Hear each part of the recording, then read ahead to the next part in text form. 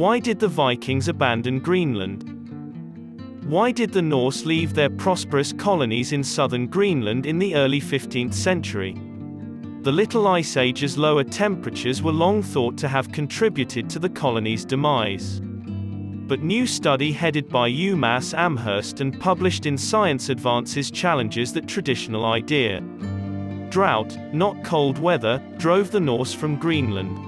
When the Norse came in Greenland in 985, they cleared the area of bushes and planted grass as grazing for their animals. The eastern settlement's population peaked at 2,000 people and then fell 400 years later. Anthropologists and historians believed the eastern settlement died owing to an unusually cold climate, notably in the North Atlantic, that made farming in Greenland unfeasible. Bradley and his team visited Lake 578, which is near a former Norse farm and one of the biggest agricultural groups in the eastern settlement.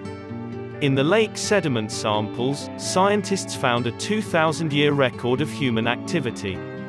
Mr. Boyang Zhao, main author of the paper and postdoctoral research associate at Brown University, said no one has ever investigated this site before.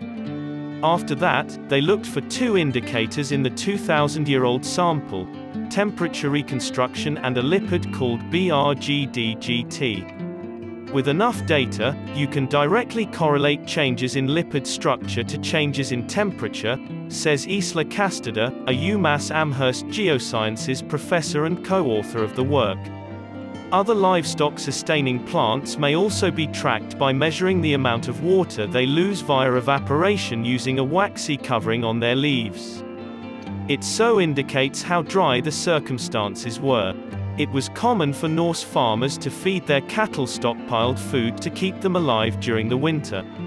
Even in excellent years, the animals were frequently feeble and in need of assistance when it finally thawed enough in the springtime to be sent out to pasture. Drought would have had a devastating effect under such circumstances. The eastern settlement may have been unsustainable due to prolonged drought and other economic and social stresses. A team of researchers from Smith College and the University of Buffalo also contributed to the study, which was funded by the National Science Foundation. The findings challenge our understanding of early European history and highlight the importance of studying how environmental factors shape human society.